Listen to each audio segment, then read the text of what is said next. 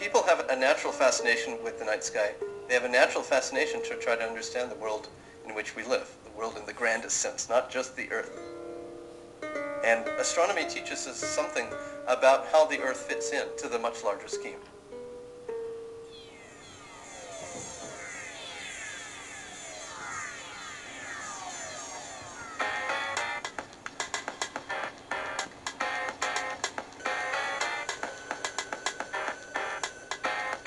The Sloan Digital Sky Survey is the largest and most ambitious survey of the sky to date.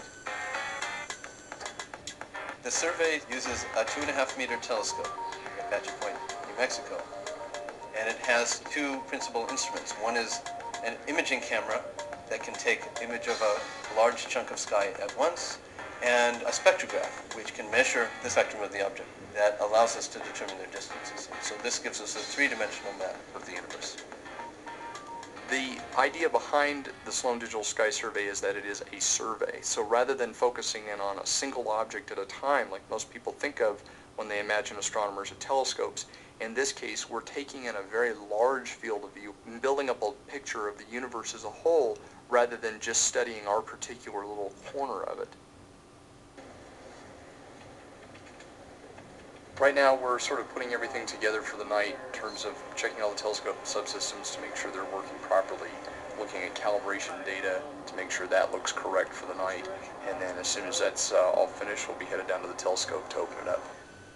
The Sloan Digital Sky Survey has two goals. One is to digitize the part of the sky that we can see from the northern hemisphere, about 10,000 square degrees, and the other is to find the distances to about 1 million galaxies to define the large-scale structure that exists in the universe. Okay, 78% is what I'm seeing on the humidity, so we're still okay to go. The focus is coming along, we're just about there. So you find the brightest galaxies in that part of the sky that are going to be your sample of 1 million. Looks very good. Nice and round, nice and tight. You accurately measure the positions. You send those positions to the University of Washington, where they accurately drill holes in the plate to let the light through from that galaxy. This is essentially a small piece of the overall map that we're making of the universe. This corresponds to an area on the sky about 3.5 degrees wide, or roughly 6 times the diameter of the full moon. At each one of these locations where you see a hole with light shining through it, there is an object, a galaxy, a quasar, an interesting star in our own galaxy. And for each one of these holes, we will insert an optical fiber. The optical fiber guides the light from that and only that object down into our spectrograph, which records an optical spectrum of the object. So you take the light and break it up into the colors. Not just a rainbow, but make precise measurements of each narrow band of color. And when you do that, it tells you the story of the galaxy. The spectra that we take with these plates tells us a lot of information about the galaxies. Most important are their distances. We want that information in order to construct a sort of three-dimensional map of the universe. And really, for the first time, we're beginning to see the large-scale structure of the universe in 3 dimensions instead of just as a flat plane. And that tells us something about what the conditions must have been like in the early universe to result in that 3-dimensional structure. The desire has always been there. Astronomers have always wanted to survey the sky and really get this complete census. And indeed, the old-fashioned way of doing this was with photographic plates.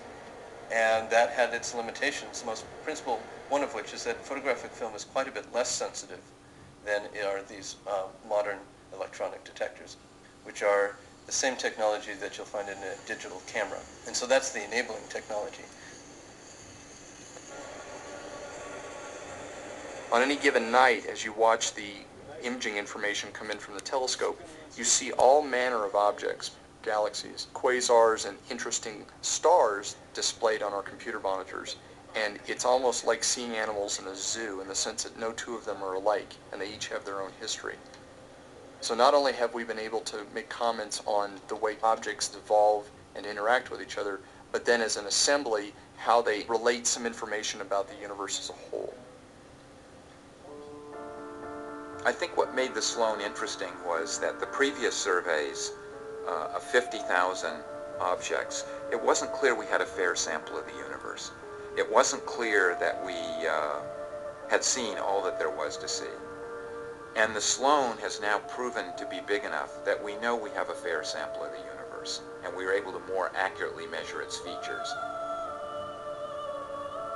The Sloan survey has enabled us to see the universe in fine detail, uncovering everything from the closest and dimmest stars in our own Milky Way to the furthest quasars in the most remote reaches of the cosmos.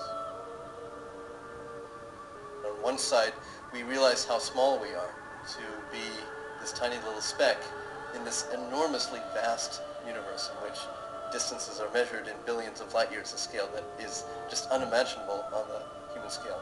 On the other hand, it's enormously uplifting to realize that we, as humans, can understand all that. We can comprehend it, and by carrying out observations, learn new things to really understand the universe in which we live.